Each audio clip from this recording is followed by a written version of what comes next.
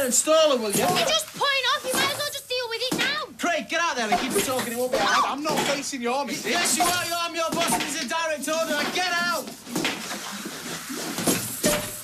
So, Rosie and I went shopping yesterday afternoon and I jumped on a train this morning and with any luck, Tim will be in his best bib and tucker and we shall be on our way.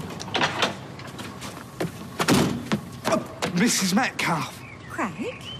Hello, Mrs. Metcalfe. What are you doing here? The conservatory. What about my conservatory? No, not your conservatory. Well, he must mean mine. Coming on, isn't it? Yeah.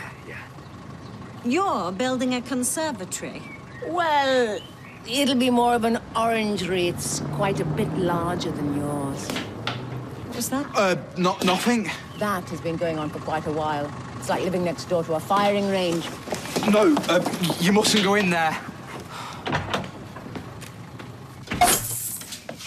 What have you done? Hi, Sal. Don't worry, it's worse than it looks. I mean, not as bad. Look at the state of my conservatory.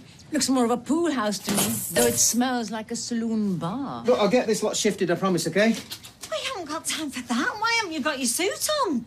Me suit? Yes. We're due at the patrons' lunch in half an hour. I thought that was Monday. It's today.